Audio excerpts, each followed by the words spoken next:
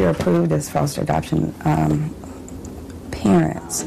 Their words Scott and Nicole Hulsman have been waiting to hear for a very long time. Well, very soon they'll be hearing the pitter-patter of little feet in their home. The reason why Scott and I are doing this is we wanted kids of our own. It wasn't in the cards, so this is the way that we can do that and still give back to the community. You know that it takes about probably 2 years before a baby is even freed for adoption. Scott and Nicole have worked as foster parents with Montgomery County Children's Services for over a year, but adopting a child was the primary reason the Hulsmans entered the race 5 months ago. The Savings Race is a perfect way for us to make sure we are financially responsible and able to take care of a child. With the uncertainty of adoption, Scott and Nicole are planning the best they can, even if it means risking their chances to win.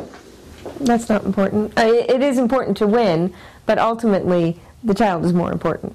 With help from their coach, they're using strategies to absorb the added costs of adopting a child. We started at the beginning when we first met with them, and they were given their goals, and we showed them this is where you need to be at if we want to look at winning this race. We've set up through the credit union a money market account, and we just put money into that. If adoption comes up, that's what it's for. In 5 months, between debt reduction and savings, they've increased their bottom line by $14,000, which begs the question, how?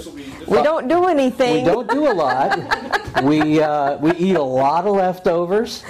You have to sacrifice. Well, they tell me in the long run, their sacrifices will be worth it. It already has changed our lives, but God willing, maybe we'll be able to change somebody else's too.